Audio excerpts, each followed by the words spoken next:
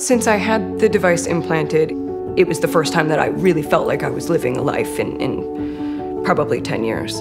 I pretty much knew that something was off since I was little. I was always a fainter, but it wasn't until I was in my mid-20s that things started to change and get much more dramatic. I'd wake up on the ground. I got so used to the sight of strangers just looking over me. So these incidents kept building up, and my functionality just went way down. I wasn't really able to work. It was very confusing, and no one knew what was wrong with me. My doctor sent me in for a tilt table test, and I had a very dramatic result, and they realized it was my heart. I was diagnosed with bradycardia, which is the condition of having a super slow heart rate. I was young and active, and my doctors thought that the best option for me was to get a leadless pacemaker.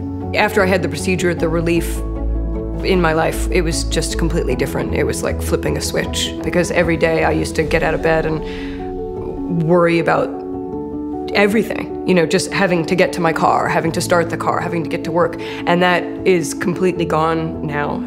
I think the gift is that I don't think about it at all. This little thing means a lot.